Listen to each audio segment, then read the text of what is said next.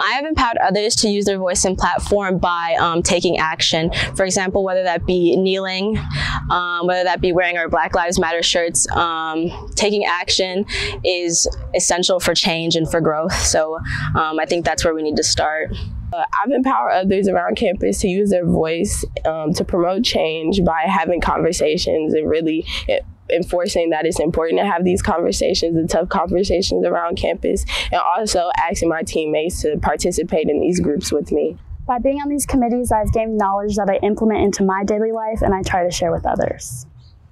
By interacting with other people, I always try to be open-minded when I share my ideas and talk about diversity and how we have to be accepting with other people, no matter of their color or their beliefs.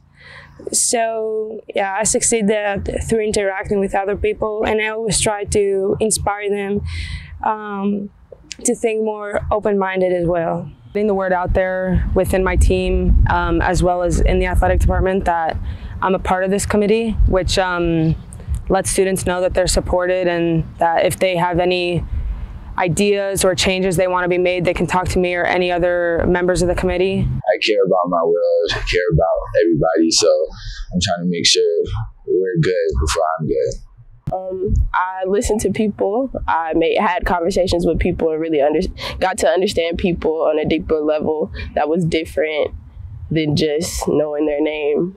Like understanding where they're from, how their cultures work, and just communicating with them.